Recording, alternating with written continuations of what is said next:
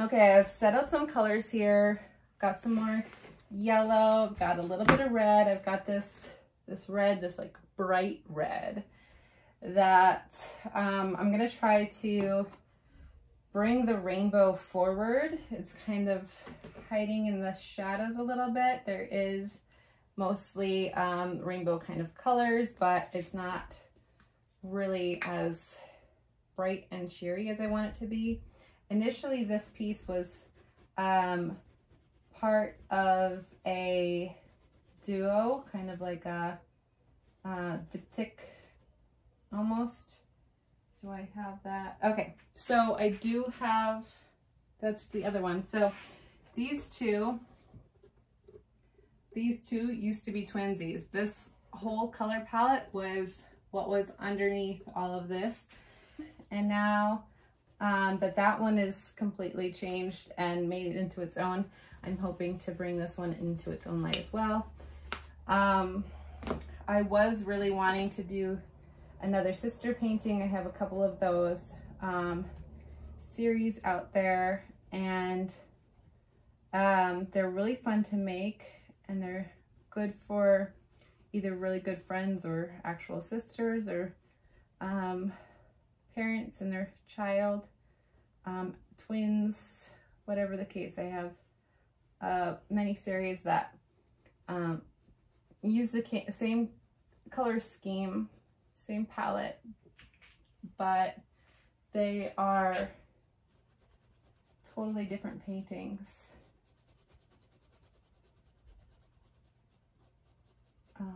Okay, so I did some of this lighter green.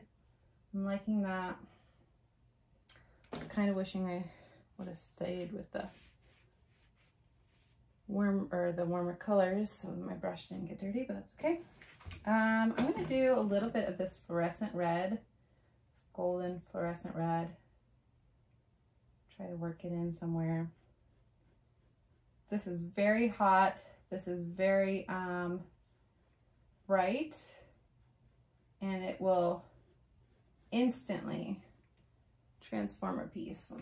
I'm here to figure out what I don't like about this, which is kind of part of the process, and hopefully get to a place where I do like it. So I just kind of erased this line. Not a big fan of this area here. It kind of bubbles over a few different colors.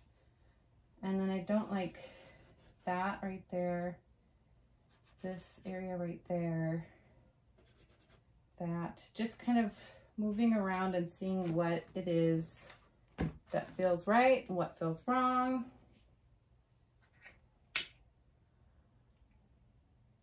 A lot of my colors sit out in this shed, and it gets to be like 120 degrees, which is not great conditions for acrylic paints or probably any paints. That one's not gonna work. I have to really mix that up. This one is really solid.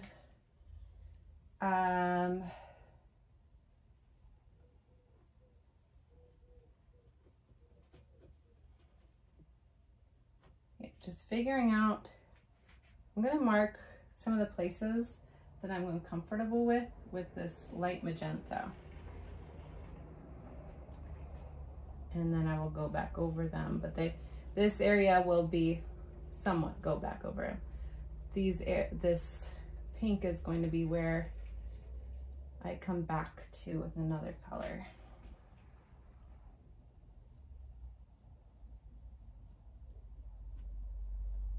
This is like, sometimes I will use like a white wash or like a light white color in an area so that I can see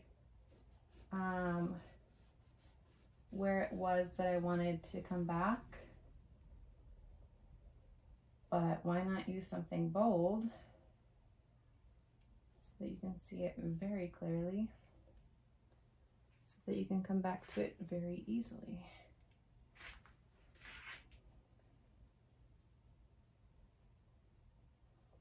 I don't like that. I don't mind this. I'm gonna try it with some,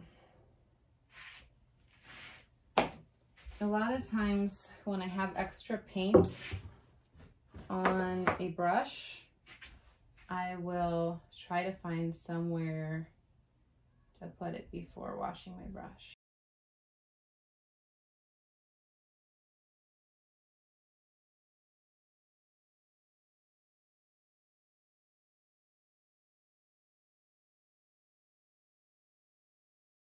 So this is one of the first things you would think of in a composition. Where do I want my eye to go? What colors do I want to use?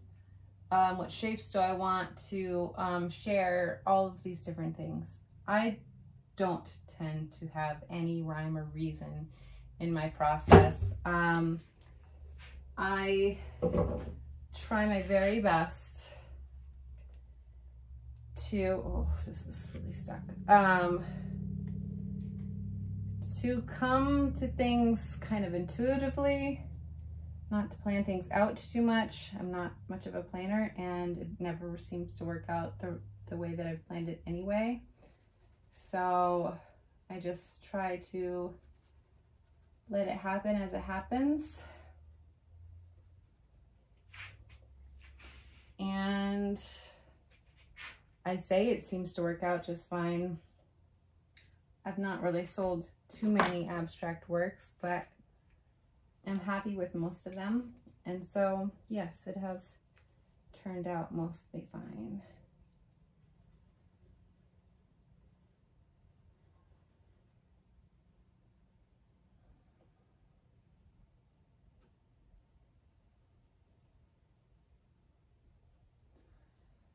Oh, it's so quiet out here.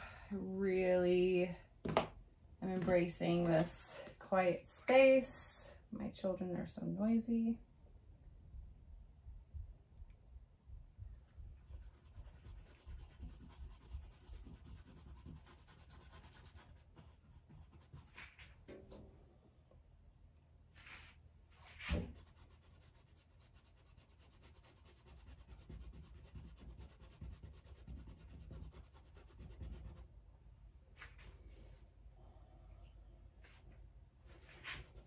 Part of my recent joy, and I've really been exploring this since starting doing abstracts in 2016.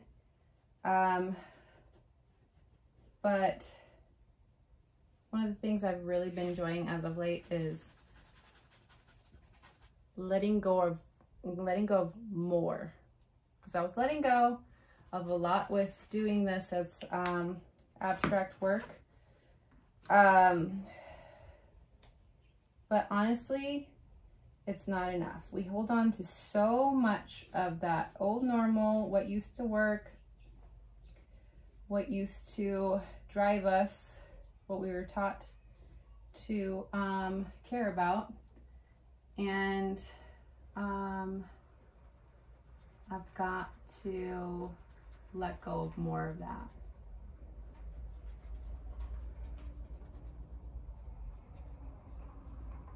And sometimes that means putting a color that you think is ugly on a piece that you're loving. Or having a piece that you are kind of indifferent about. Like, I'm not super thrilled about this. And then going a totally different route. I'm just gonna go with this yellow because that's totally different from where I was wanting to go with this. Just add more yellow. The other day I was looking through some old pictures and I came across this picture of me painting at the park. I had given myself just some time to get out of the house, similarly to now, but I didn't have a studio then. So I took a travel canvas or travel easel and just got out of the house, and I was looking at the canvas, the image that I was making, and I really enjoyed it. at some point, I had gone over nearly the entire thing with more comfort zone stuff, and I think I ruined it. I don't even know what happened to that piece. It's somewhere, probably in my storage. But the point is, I didn't, and oftentimes don't, really look at things how they are. In permaculture, they advise you to observe before you do anything. Observe the space, see where water's flowing, see where the wind's coming, see what animals are there, and observe. And unfortunately, my almost entire practice has been spent doing and not enough time really observing what's going on around me. So I'm gonna stop here, but I hope that was helpful. I don't want to get too long in these videos.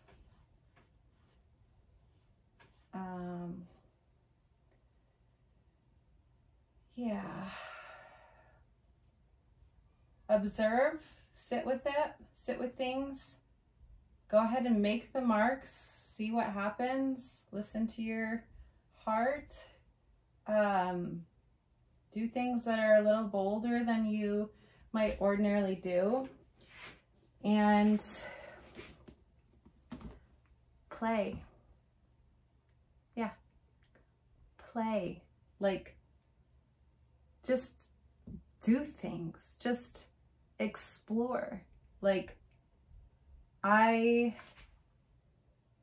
oftentimes will sit for too long wondering what I should do next. And it's kind of contradictory information. I'm telling you to observe, but I'm also telling you to do, because with permaculture, some of the things that you will do are like life altering. They will alter your entire space. Large earthworks, they will alter your entire space. They will alter your ecosystem. Okay.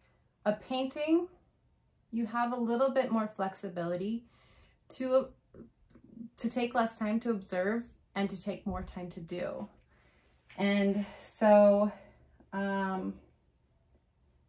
I oftentimes have to follow that advice myself. Just go ahead and do it. But so much of that has come from getting out of my comfort zone.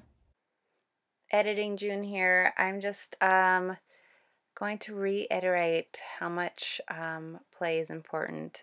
At this point, I was just kind of rambling about how important it is for me, how much joy I find in painting, and I got some time in to finish it up, painting with the kiddos outside. It was a beautiful morning, and we had a little bit of shade in front of my studio, so we thought we would do some outdoor painting. Yeah, so I want to call it done now, the piece done now, even though it still feels like a work in progress to me. So I've decided to call this piece I'm a work in progress too. And I thought that was a little bit cheeky and fun, and who knows if I'm going to get back into it or just call it done. I have a lot of pieces that are like that. Anyway, I hope you enjoyed this and got something out of it. Let me know in the comments if you did. Watching. I love my mommy, and thanks for watching. Thanks for watching. I love my mommy. We hope you found this helpful. Thank you for watching.